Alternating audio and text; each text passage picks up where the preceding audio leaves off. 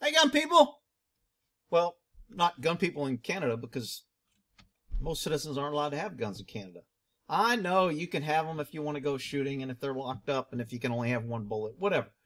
And I know the smart Canadians know that it was a mistake to give up their right, but they did.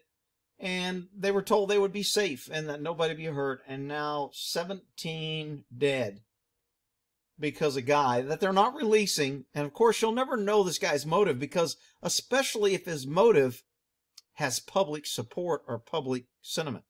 If the public can get behind his message, it'll be squashed. Kind of like the most censored shooting in the history of the world, that if you even say it on YouTube, you get banned. So, because they didn't want his message out. They didn't want his video out. They didn't want his speaking out, because people might say, you know what? Ain't no wonder he flipped. So maybe this guy had a good reason. Rick, there's no good reason to kill somebody. Government kills people every day. Are their reasons not good? Well, that's different. Government can kill people because they're trying to protect you. Oh, okay, I get it. So anyway, 17 confirmed dead. Look at that big old truck they got. You would think in a country to where nobody's allowed to have guns, they wouldn't need a gunship like a military vehicle with an automatic weapon and a hood to protect them if everybody was safe, because only government had guns. I don't get it. Rick, you don't understand. There's a lot of... All right, whatever. So here's the woman that died. I don't know why they don't show a current picture. This picture's 5 years old, I guess. But she got killed, supposedly responding. Again, no information on what she did. Maybe she needed more training. Maybe she walked right up to the guy and got shot. Maybe she didn't have a gun. Maybe she shouldn't have went. Maybe she did something she didn't supposed to do, and that's why she's dead. No, Rick. We can't know any of that. All we know is that she's a hero, and she was killed, and they did a little press release defending and saving the public. And she's got 2 kids, of course, so that means that she couldn't have done anything wrong, because if you say somebody did something wrong and they're a mother with kids, then it's bad. Maybe she shouldn't have been a cop. Maybe other cops said that she shouldn't have been hired and that she wasn't a very good cop. Won't know any of that. Can't say any of that. I'm not saying that's true. I'm just saying truth is something that is usually hidden when we're trying to push the liberal social agenda of, we got to have more women police. They're just as good as men. And only 1 cop got killed, 17 people killed, and it happened to be a female. Coincidence? I don't know. Hit fan butts of coconuts. So, of course, they're all in here. So here's the big thing about government failure again. Key moments. This is at 11:30 p.m. They didn't get the guy for 12 hours later. But Rick, Canada has a lot of government, and they tell people are safe, and you're much safer in Canada, and if we didn't have guns, they'd be even safer. Okay, whatever. Saturday, 11:30 p.m., they're responding to a firearms complaint. Shortly after, still 11:30, I'm not sure how this can be after. This is 11:32, and this is 11:30. I would think this one would be first. But anyway, I digress. They get report of 3 house fires. Now, they still haven't said whether the shooter started the fires.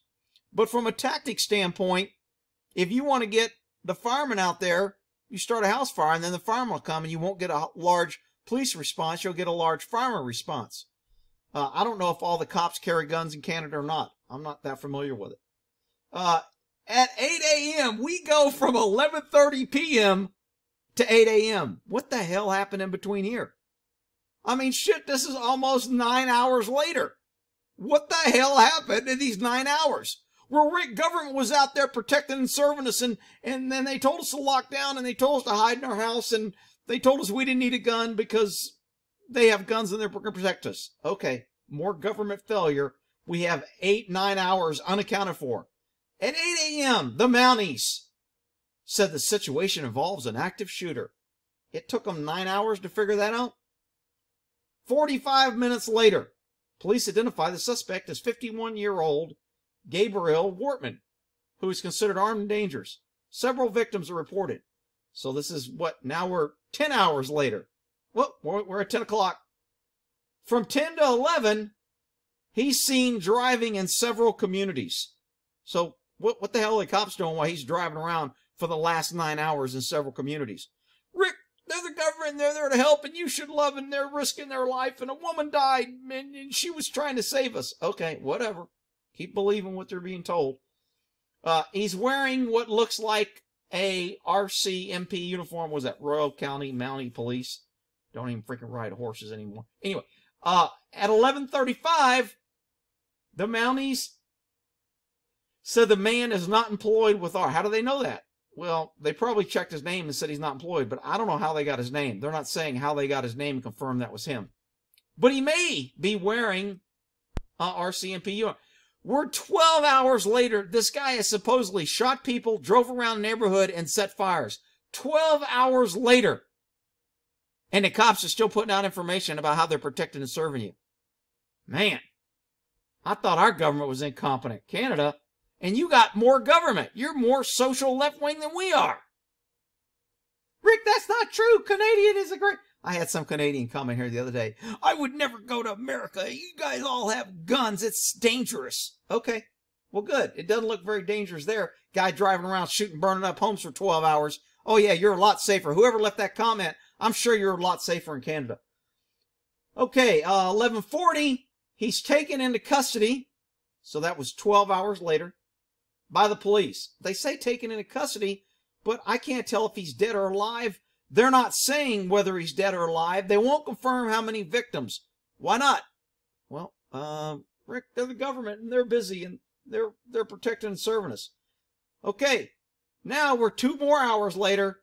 The premier calls an incident the most senseless act of violence in our province history. Oh, man, that's a great statement. 13 hours later. Okay, 45 minutes later, CBC learns multiple people, including workmen and at least one RCMP officer, is dead. And at 4:45, the National Police Federation, who the hell, National Police Federation, are they over the RCMP, or does the RCMP work for them? I'm sure it's just more government redundancy to protect and serve the shit out of you pesky citizens.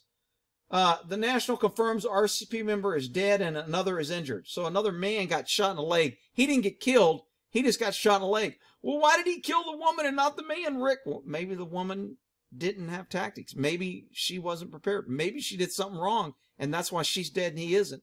Rick, you can't say that. You don't know. You're right. I don't know. Only the government knows. And then only they get to tell us what they want us to know. Now, at 6 p.m., RCMP says at least 10 people are dead. But I thought the article said 17. RCMP, 17 confirmed dead. Look, I don't know why the guy did it. I don't know what happened. I don't know what pushed him over the edge. My guess is it probably had something to do with taxes, government failure, woman, money, or mental illness, or drugs. Because those are usually how these things happen. I wonder what kind of gun he used, where he got the gun with all the good gun control. I wonder how they're going to blame it the gun. Maybe this is one of the guns that the Obama administration was selling to illegal cartel members and were allowing them to go across the border. Maybe it's one of those guns. You think we'll find that out if that's true? Of course not. All right. Everybody's been commenting on it. I figured I'd just do a little thing on the shooting in Safe Canada where guns are outlawed and people aren't allowed. People are victims and they're not allowed to have guns because they have a whole lot of government protecting the shit out of them for freaking 13 hours while the guy drives around, set fires and everything. Man, gotta feel safe. Hell, I want to feel safe. I might move to Canada so I can feel safe. All right, we'll end that there.